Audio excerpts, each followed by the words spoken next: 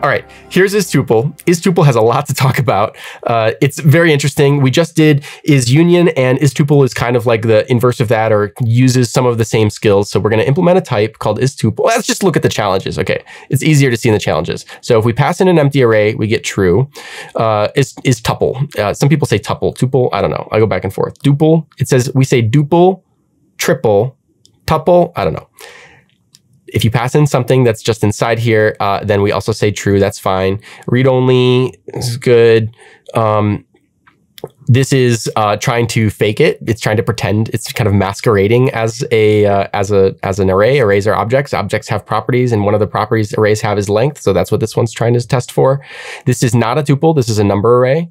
Never is the empty set. So we always want to check for that. And I added this case. We don't have to pass this one, but there are tests. There are ways to do this that pass this one. And I would normally say, where would you start with this? But I'm not even going to let you start because... Well, no, I think this is pretty approachable. You think so? Okay, yeah, I have like a whole bunch of things I wanted to show first, but you try and let's see if you can do it. I'm going to be... Let's see what I do. Okay, so... Please. Yeah, of course, we want to use length. We're going to have to deal with... So I'm gonna say just straight off the bat, we can check t extends unknown for free, unknown array. If it does, we probably need to do, I'll say true for now, and then otherwise false.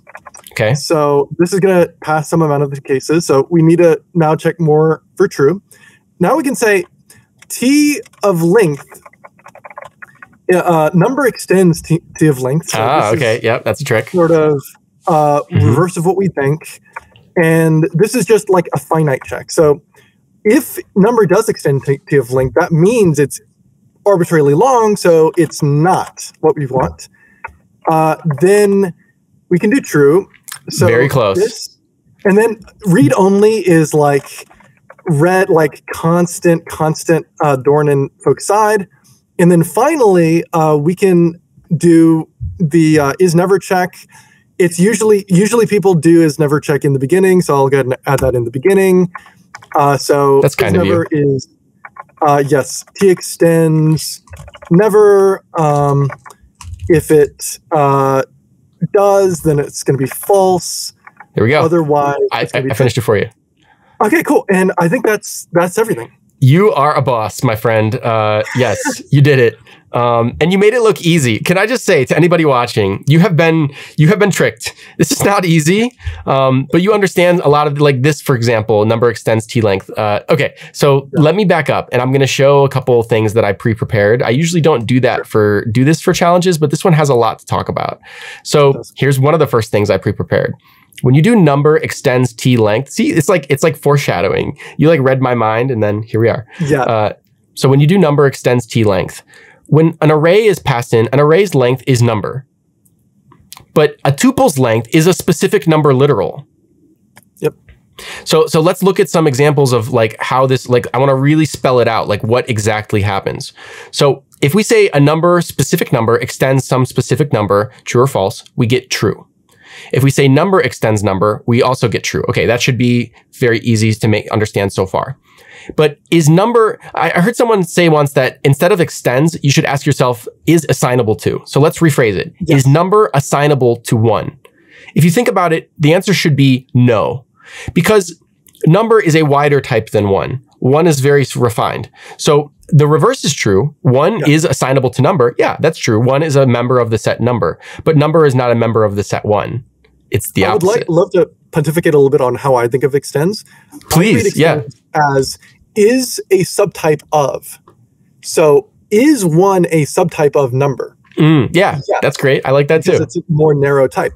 And you can think of number as just an infinitely large union type of like 0 or 1 or -1 or 2 or -2 or 2.3, right?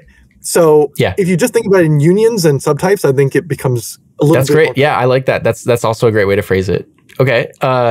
Then I have another concept. I'll explain more why in a second. This is any. I don't think there's a challenge for is any. There should be though. So basically we're saying does 1, which is a specific number like we have up here, extend t intersected with 0. this can only be true in the case of any being passed in. So I did this out. A here is equal to any. Any and anything else is, unioned with anything else. Well, any is the set of all things, right? So any and anything else will just kind of pare down to any.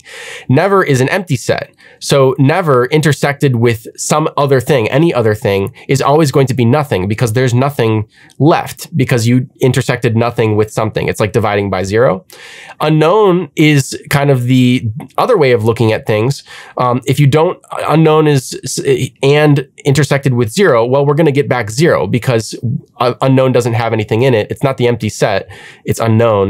I may not be explaining this well, but this is the reason. If you stare at these 3 examples and then you come back up here to line 45, it should hopefully make more sense why when you put something and 0 in here, the only thing that can come out, the only thing that can pass is any. Yeah, I think that things like this makes the algebraic structure of TypeScript very clear. Makes me wish I was a mathematician. Because yeah, seriously.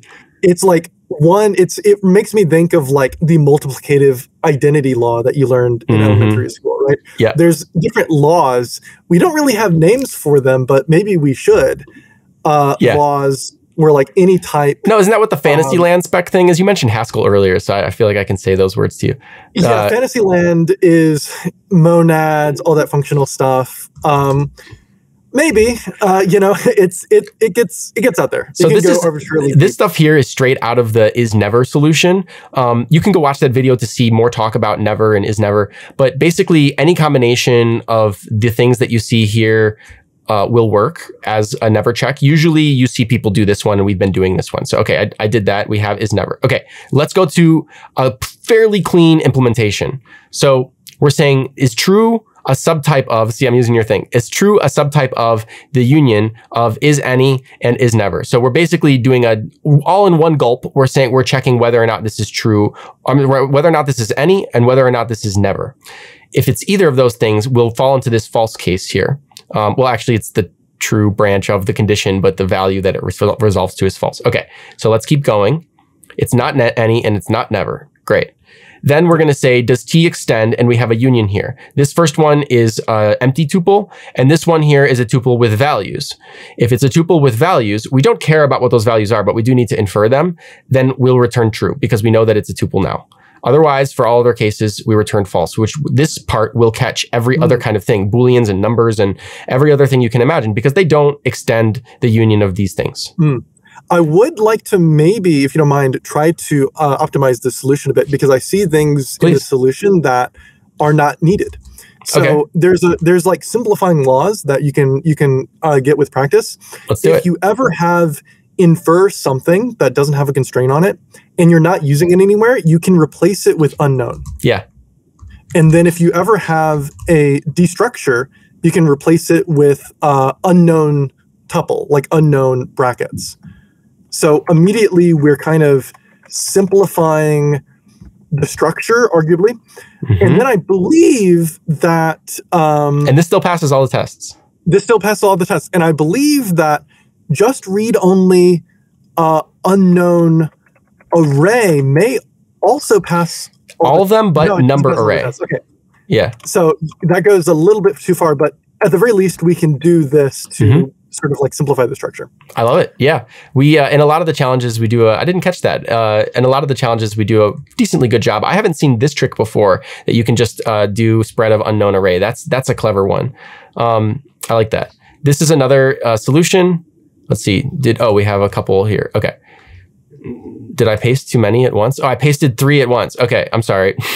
Well, we'll go from the bottom. So this is another one. We're doing the never check. We've seen that before. We're doing the read-only unknown array. So like something with values. And we're saying, does number extend T length? Now, T length is going to be, well, just like we showed up here, in the case of an array, T length is number. But in the case of a tuple, it's a specific number. Right? And then we see here, number extends specific number is false, which is the case we fall into here. And then we say false. Yep. I like this solution a lot. Yeah. Yeah. This one is terse, but readable. it's like a little of both. This is very close. I think it just you can use any here. I always advocate for not using any if at ever possible. There's only like 1 or 2 cases with like function arguments where you have to use any. Yeah, anywhere you use any, you can generally use unknown on the type level. It doesn't always, it is always the case, but defaulting to unknown instead of any is like a good heuristic. For sure. And I made your little optimization here. This one is doing sort of similar thing. It's doing the empty tuple check in a different branch. That's kind of fun. And I think it helps to write things out more obviously like that. Yep. This one, let me copy the... Yeah, when I see things that are like just a sequence of checks, it really makes me wish we had native higher kind of types, so that we could like do like we can make it more functional, like elide the structure and make the structure a little bit more obvious when we're like checking the truth of multiple statements. Yeah, I hear you. Sweet. So then there's this one here. This does not work, excuse me. And it doesn't work because it doesn't pass the case with never. But we can try to look at it and see why. It doesn't do the never check.